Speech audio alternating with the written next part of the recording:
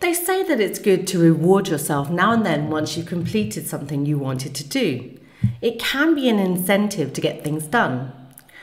I never thought I was good at rewarding myself, as I tend to just move on to the next task without thinking too much.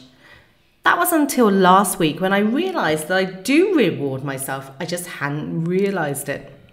I'd just given my Step Out of Your Comfort Zone talk to 50 people in a large financial institution, and afterwards on the way home I was thinking about what to get for lunch. And I thought, I'm going to treat myself to sushi. Suddenly I realised and understood that I use food as a reward.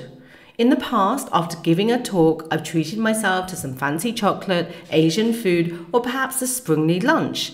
For those of you that are not in Switzerland, it's a place known for great food and fine chocolate. Now, people use different things to incentivize themselves. It could be a massage, a spa treatment, book, an afternoon off, weekend break, new outfit, new gadget, a guilt-free Netflix binge, evening on the sofa reading the latest thriller, or depending on your budget, new house, round the world trip, or more. Have a think, what would make you stand up and do something? How do you typically reward yourself?